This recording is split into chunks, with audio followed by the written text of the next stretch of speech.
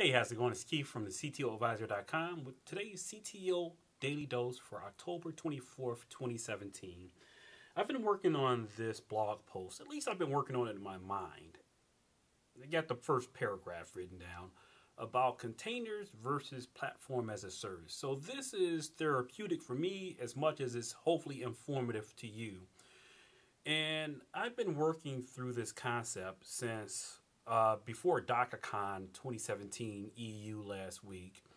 There's this thing that's been kind of eating at me as to when is it applicable, if at all, to use a platform as a service such as Cloud Foundry, Microsoft Azure platform as a service, and the number of PaaSes that's available versus constructing and bringing your own to bear. There's variations of the two.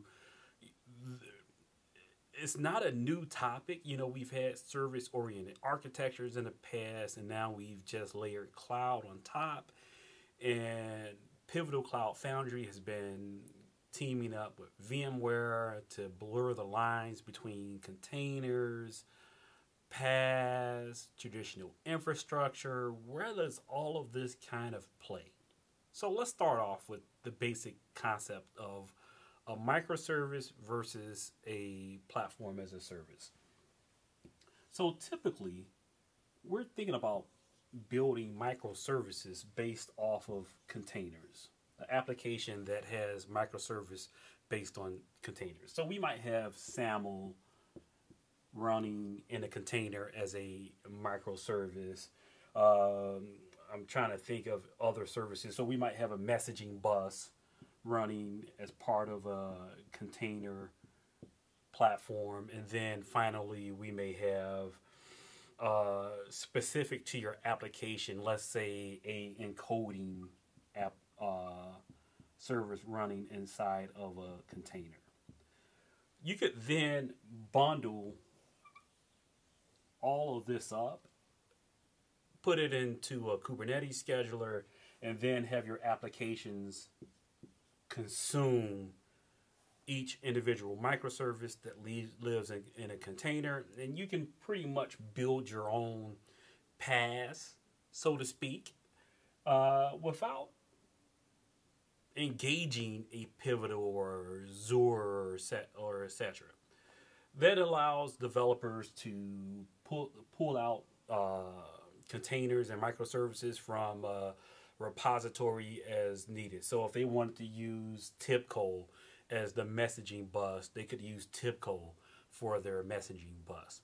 That's compared to kind of the black box that is a PaaS. So let's say we have Cloud Foundry as a PaaS.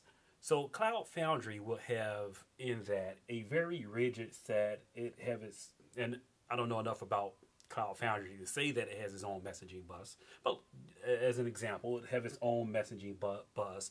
It have its own equivalent for SAML. It would have API gateway, etc. It have all these services already bundled in. You basically rolled out Cloud Foundry, and your developers have to consume it as available. So as a developer needs a new microservice, they consume the microservice from Cloud Foundry and build their application based on that Cloud Foundry principle. I don't think anyone from Cloud Foundry or Pivotal would disagree with me. It's called an opinionated PaaS for a reason. It gives you a consistent platform across application teams to develop your solution versus containers as a bring your own microservices or bring your own PaaS solution. The blog post that I'm working on is kind of comparing those two approaches. When should you use one versus the other? Application development isn't my core skill set, so you know what? It is a bit of a stretch project for me. But I'd love to hear your feedback. Container-based approach to microservices or a opinionated PaaS such as Azure or on-premises Cloud Foundry, or even stuff that Red Hat is doing. Hit me up on the Twitter at CTOadvisor on Twitter, or on the web, the CTOadvisor.com, or the best place to have a conversation is on LinkedIn. Keith, the LinkedIn profile is linkedin.com/in/KL Townsend. Talk to you next CTO Daily Dose.